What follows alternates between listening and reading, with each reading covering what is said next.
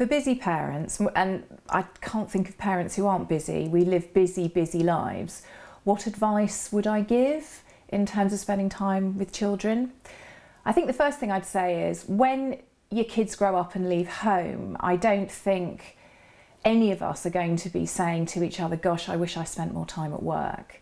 So I think sometimes reflecting on the fact that we don't have our kids forever is quite a useful way to think about the time we do have with them is so precious. I also think it's doing a bit of a cost-benefit analysis around life.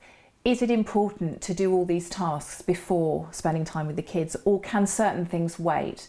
And actually, I think the benefits of spending time with children outweigh anything else in terms of priorities that life may throw at us. Not only for the kids, actually. I think given that we're all stressed and manic in our lives, spending time with kids is a stress buster. It's fabulous, it's fun, and it kind of gets back to the purpose of living.